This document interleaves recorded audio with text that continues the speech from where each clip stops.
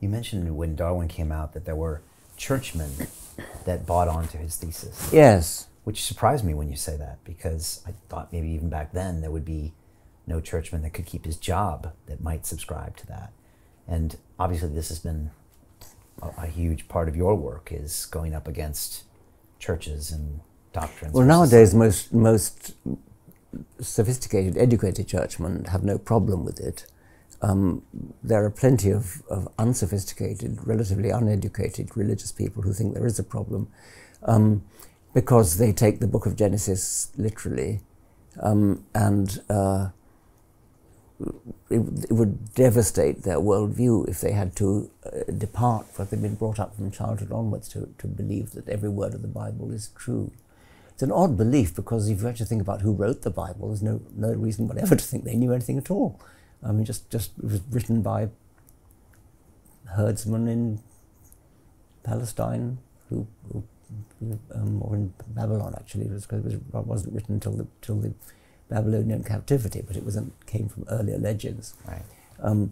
Every tribe in the world has its own creation myth, and everyone is different, and they don't originate from anybody who knew what he was talking about. They just grew up in some sort of mysterious way. But still, there are plenty of people in America brought up to believe that every word of the Bible is literally true, just as people in the Muslim world are brought up to believe that every word in the Quran is literally true. Therefore, it's a terrible thing for them to have to lose this rock which they've been brought up with, the holy word of God. But then, actually, if you talk to a bishop or an archbishop or most clergymen of the Anglican or of Catholic Church, at least, they're quite happy with Darwinism.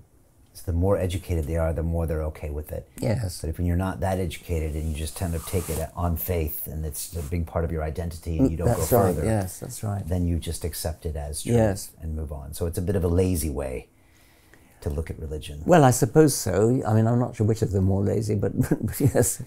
Does it still surprise you when you walk around, say, London or England, that religion is so woven into this culture? I mean, I was down at Buckingham Palace over the weekend, and there's a beautiful story of Queen Victoria, a beautiful statue of Queen Victoria, and she's holding like an orb and a staff, and I remember thinking of the televised coronation of Queen Elizabeth, and I remember thinking, they say she's a descendant of God.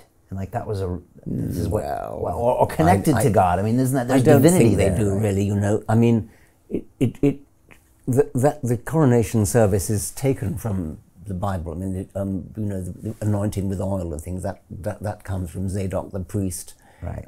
In the Old Testament.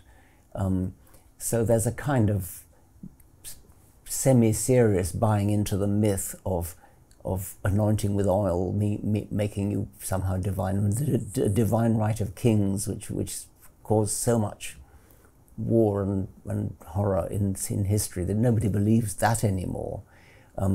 The Queen still is the head of the Church of England ever since Henry VIII. The monarch has been the head of the Church of England, but people in Christian faith is not very widespread in this country. If you look at, I mean, my foundation, the Richard Dawkins Foundation for Reason and Science in Britain, did a survey in 2011. There was a census. There's a census in Britain every 10 years, and there's one in 2011, one in 2021, one of the questions in the census is you get asked, what's your religion? And people tend to tick Christian because they were brought up. They're not Muslim, not Jews, so they're Christian, you know, they tick Christian. But if you actually, what we did was to take a sample of people who tick the Christian box and give them a detailed set of questions to see whether they really were Christian. And they weren't. Very few of them were. We asked them, you know, do you believe Jesus is your Lord and Saviour? I forget what the faith figure was, but it was very low. Do you believe in God? Was slightly higher, but not much higher. So don't think that just because the Queen is constitutionally head of the Church of England, that therefore people in Britain believe in Christianity. A few do, but not that many do. And fast forward 100 years from now, will the church? Well, I would think so, but I don't know. Well, when I say not many, I mean it's something under 50%. But so it is some. But the figure is much higher in America, but it's coming down in America, and the number of people who now subscribe to no religion in America even is, I think, up about 25%. Hey, do you want to profit from crypto? Then join my DeFi Academy. The Crypto DeFi Academy will help you create generational wealth. But don't take my word for it. Listen to my students. When I first got into crypto, I remember thinking to myself, I need to learn more. Brian Rose, learning crypto, learning DeFi, gotta do it.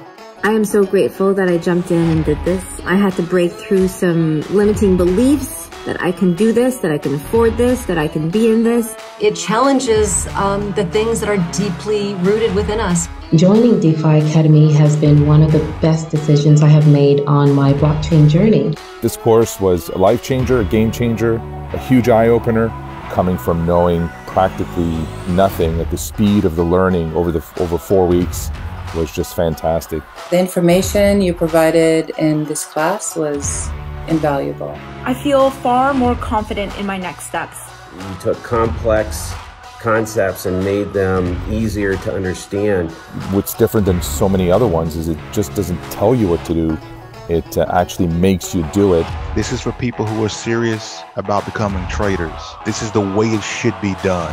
I realized from this learning experience again that it is not about what you learn, but about who you learn it from. The energy was insane. I've never experienced such incredible energy on a live call. Brian Rose, you are a legend, my friend.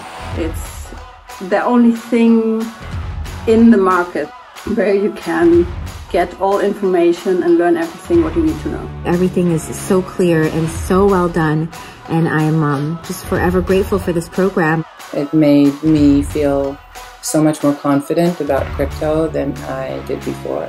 I did not anticipate how passionate I was going to become about it. This course has been like a big learning experience for me, not just in the crypto space, but just in overall balance of life. What I've learned is, how to take ownership, of my life in a way that I really hadn't before. Yeah, you can't put a price on that, really. I would recommend it to anybody, top notch. Excellence does not come cheap. So if you want excellence, you got to pay for it, but it's so worth it. Pull the trigger. That's what this course is about. You're not going to regret it, really. It's amazing. Thank you, Brian and team. So what are you waiting for? Crypto is happening now. Click the link below, submit your application, and let me mentor you on how to create generational wealth and build the decentralized financial infrastructure of the future.